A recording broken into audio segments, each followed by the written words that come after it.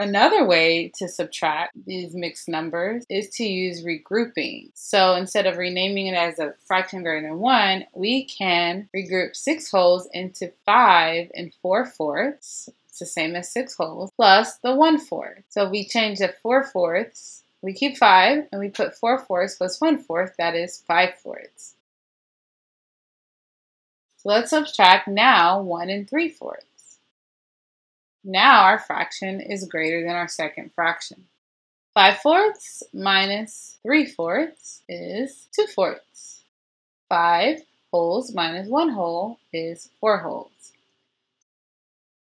So we have 4 and 2/4, which we can simplify into 4 and 1/2. If your students don't understand that way, we can think about it as a picture model. We can use representations.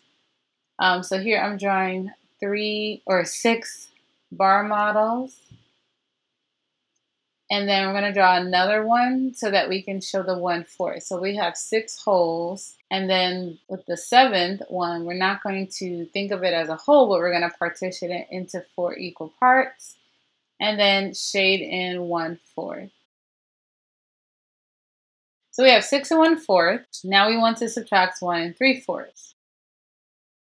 So we're going to subtract the 3/4. We only have 1/4 to subtract from, but we need to subtract 3/4. So we're going to take one of those holes and break those into parts, equal parts, 4/4. We're going to shade them all in to show 4/4.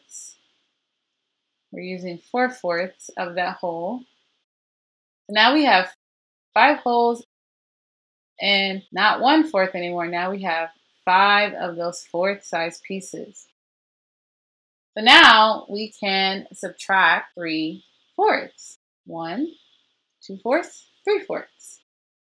How many fourths are remaining? 2/4. How many holes? Can you subtract 1 whole? How many holes remaining? 1, 2, 3, 4. So it equals 4 and 2/4, again, which can be simplified into 4 and 1/2.